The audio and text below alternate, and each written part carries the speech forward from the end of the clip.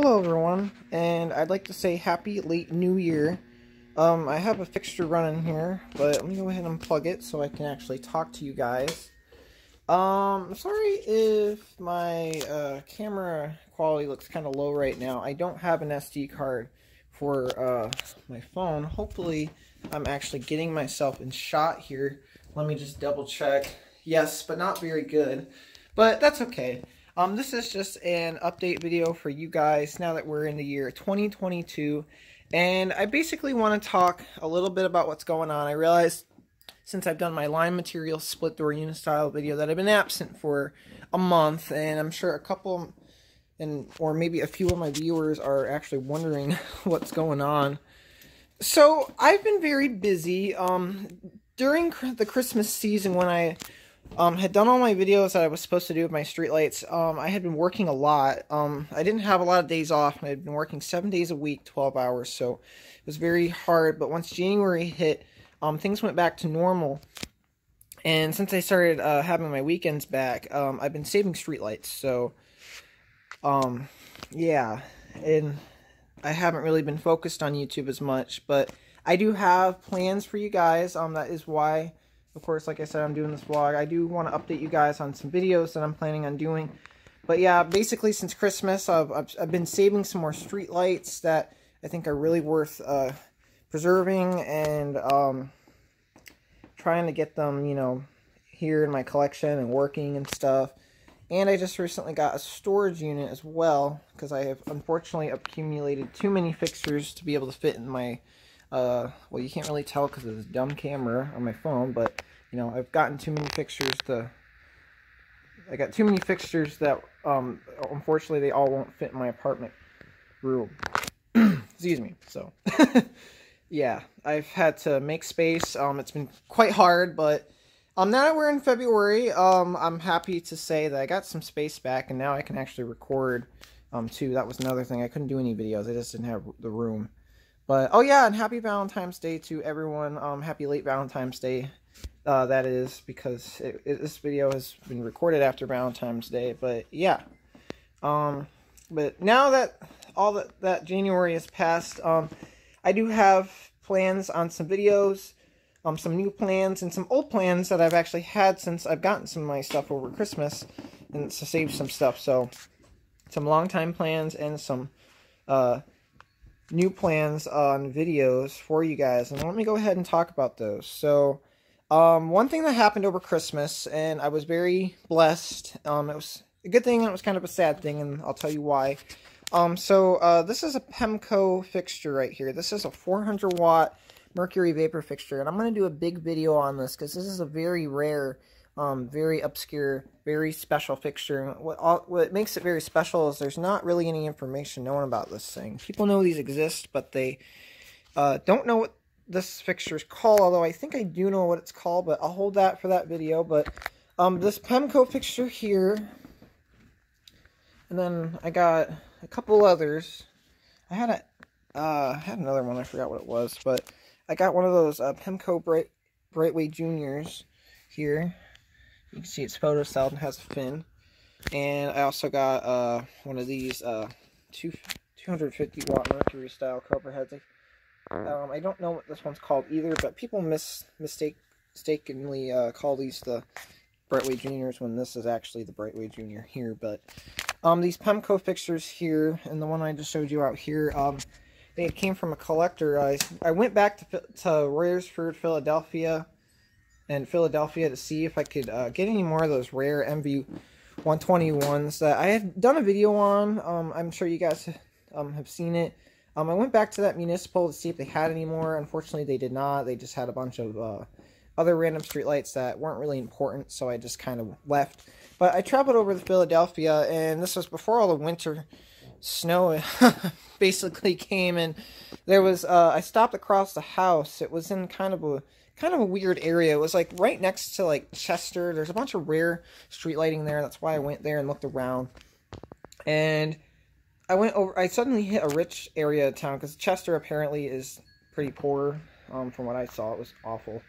And I suddenly hit a nice part of town. There was a big house, and this person was kind of having a little garage sale. I guess the the owner of that house died, and the owners had these fixtures just on the side of the road. I was very lucky. I was there at the right place and the right time, you could say. They were throwing this fixture away, as well as these two Pemcos here, and they had a couple other things, but I don't really have them here, so I can't show them to you. But they were throwing these away, and I went berserk because these Pemco fixtures are very obscure and rare.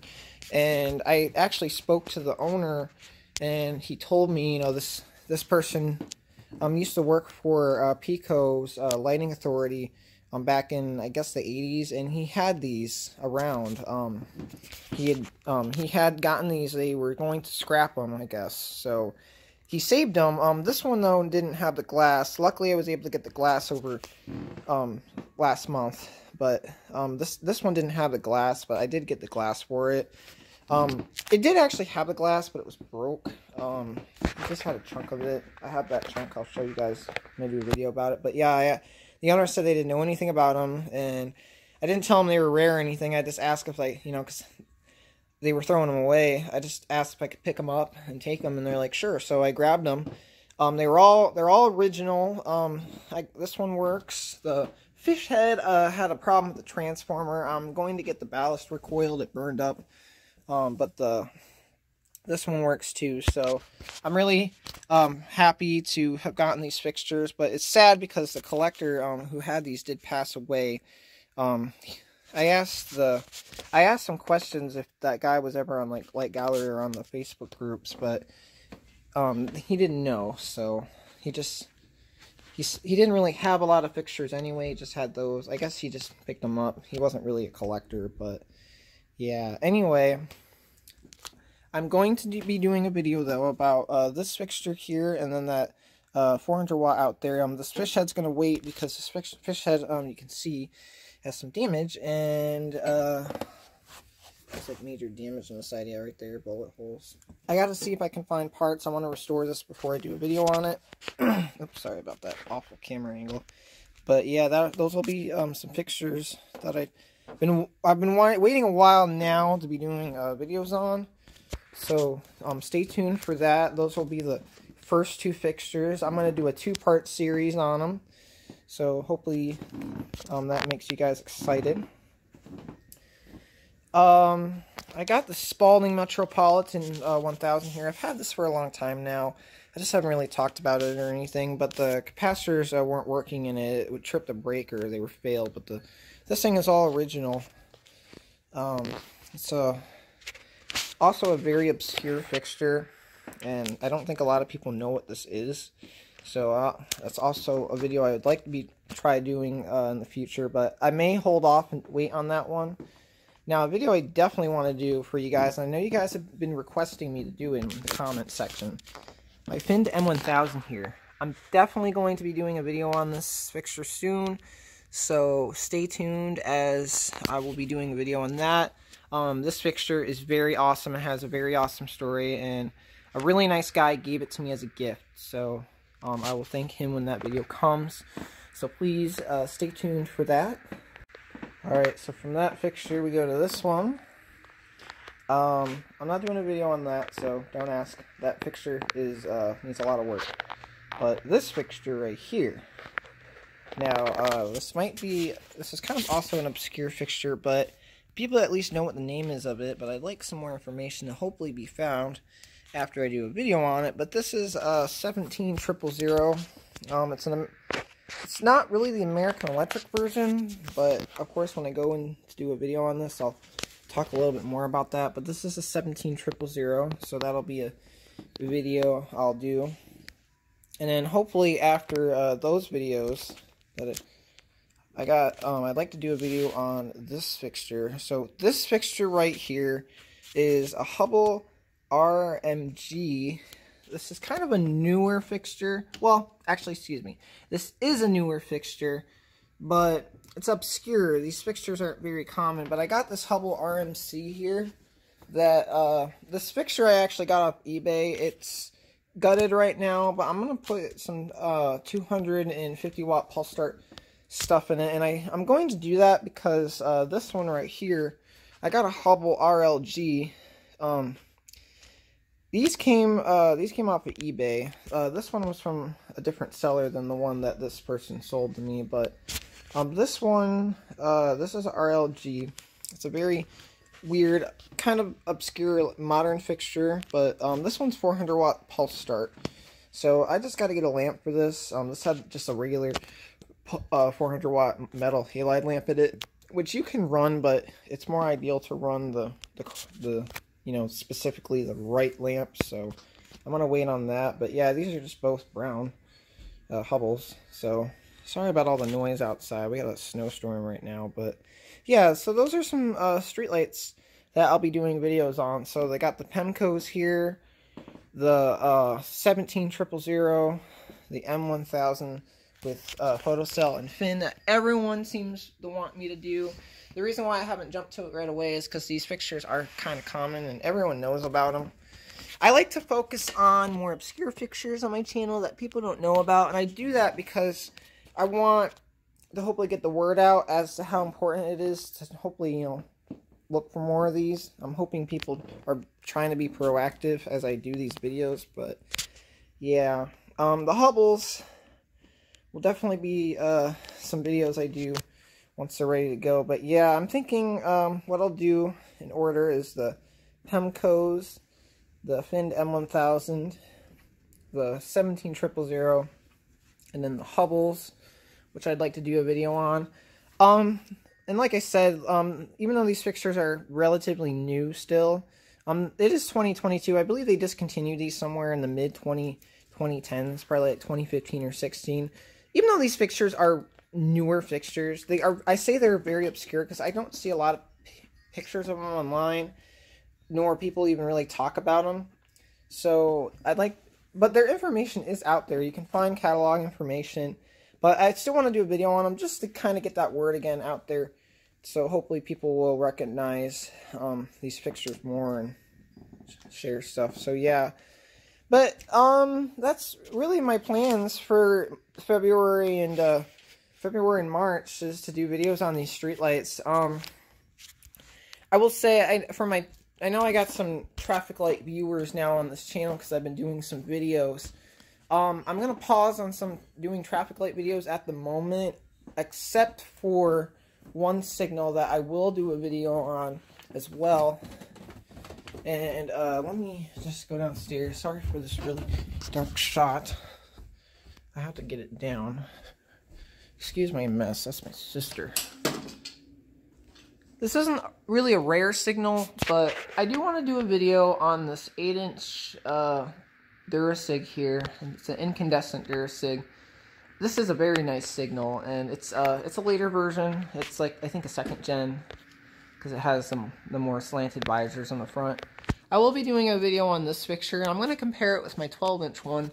I really do like this signal a lot, so that'll be a video I do. Oh, and I forgot to mention one thing.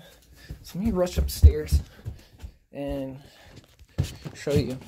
Another video I'm definitely going to be doing is this one right here. So this is a Unistyle 400. This actually came from Flint, Michigan. I've had this for a while as well.